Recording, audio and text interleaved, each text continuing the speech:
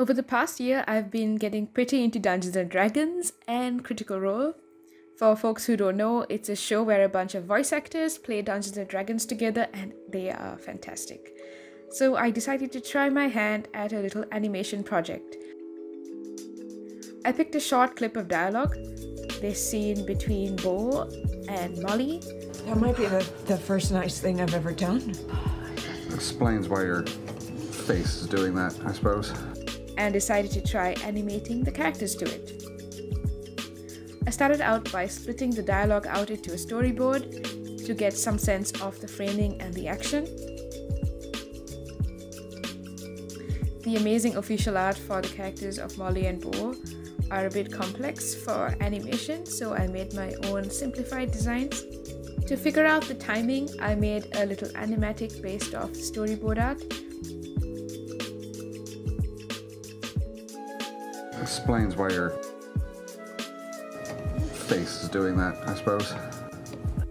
I then started adding a couple more frames in between those drawings to get a little bit more of a detailed sense of the animations and the little quirks of the movements.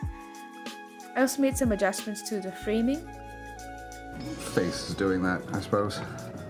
I then started animating the base of the character that I split up into separate geometric shapes so that I can make sure that they are consistent and to get a feel for the whole animation before having to draw the full character designs on. On a new layer, I started sketching out the full character on top of the base. I also started adding the facial expressions to a few of the frames. And now I have the whole thing pretty much sketched out and ready for some fine-tuning. That might be the first nice thing I've ever done. Explains why your face is doing that, I suppose. Using these blue lines that I drew as reference, I started cleaning up some of the arcs in the actions of the characters to make them smoother, while keeping spacing also in mind. Once that was fixed to the best of my current animation ability, I started a layer for the finished line art with the mouth movements also worked in. Here's what the finished lines look like. That might be the first nice thing I've ever done. Explains why your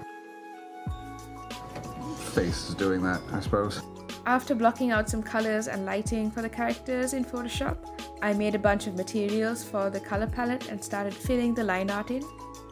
This took ages, and I had simplified the details a bit on the designs, but there was still a lot to do. Catching up on campaign 2 a little bit there. I am still kind of behind. I added a filter over it set to multiply for some lighting as a mask over the color layers.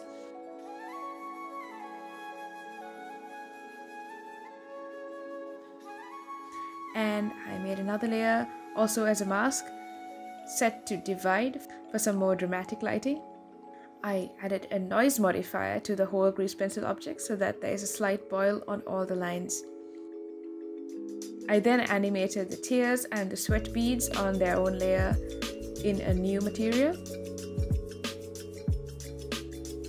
Finally, I added some more details to the costumes, like the shine to the jewelry and some trimmings on the outfits. Face is doing that, I suppose. I painted some backgrounds for the scene in Photoshop and brought them in. For the backgrounds to be less annoyingly static, I animated some pigeons just chilling on the ledge. And I added a smokestack that I animated with the sculpt tool as well. Not perfect, but I think I learned a lot from this project, and here's the final result. That might be the first nice thing I've ever done. Explains why your face is doing that, I suppose. I don't know what this emotion thing is. It's weird. It's not a good look on you. It's probably isn't. That's it for this breakdown. And here's a reminder to check out our online store featuring designs made by the team that are based around stuff that's relatable to the animation and design communities. We currently only ship to the US and the UK, so if you're in those areas, it's a great way to support the team.